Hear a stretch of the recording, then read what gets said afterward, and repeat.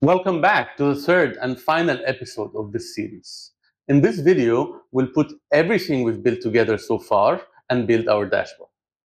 Thank you so much for all the comments and feedback I have received.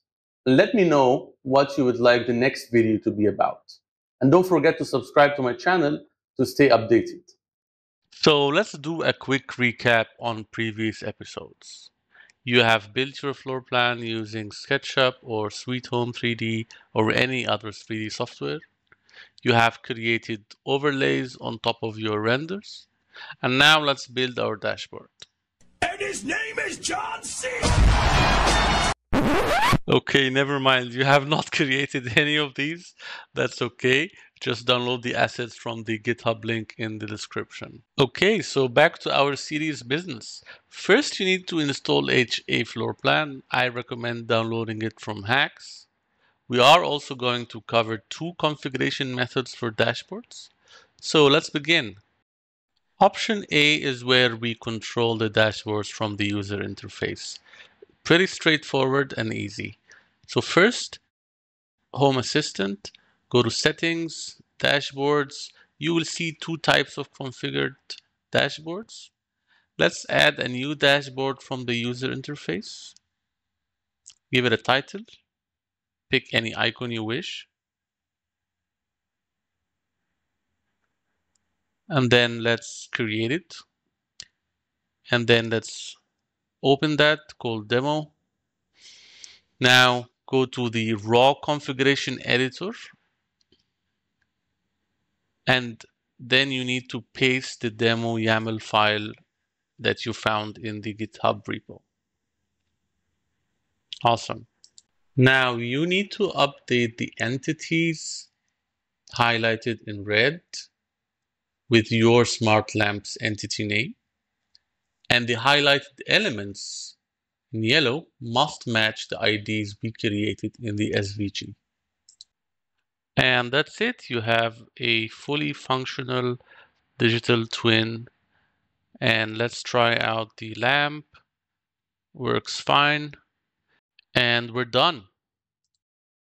Right, so option B, using YAML files to configure dashboards. It is a more advanced method, but I highly recommend it. And I use the following tools to make life easier.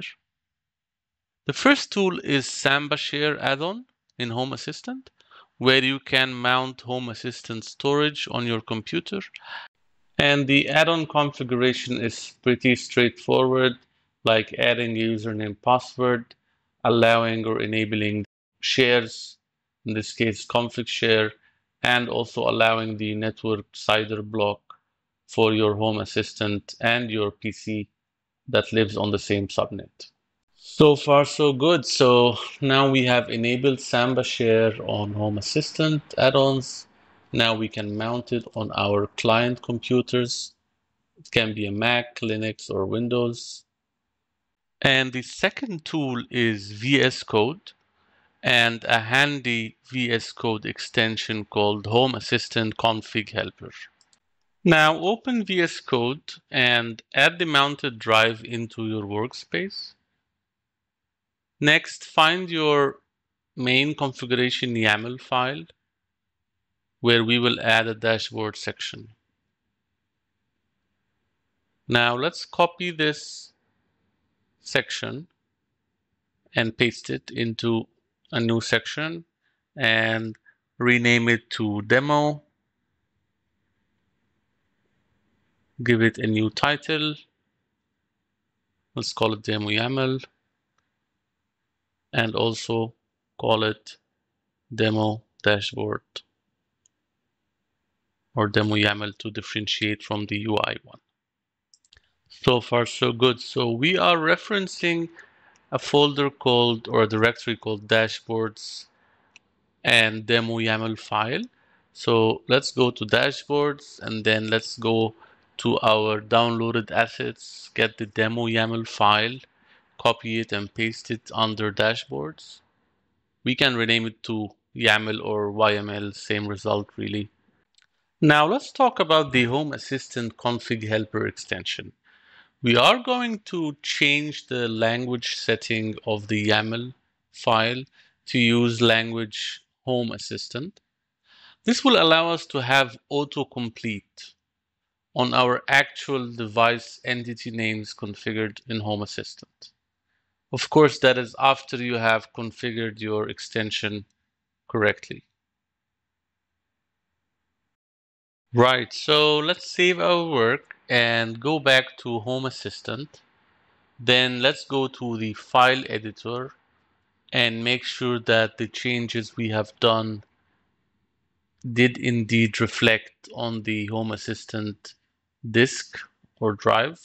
And we can see that indeed our demo YAML dashboard section is there, which is good.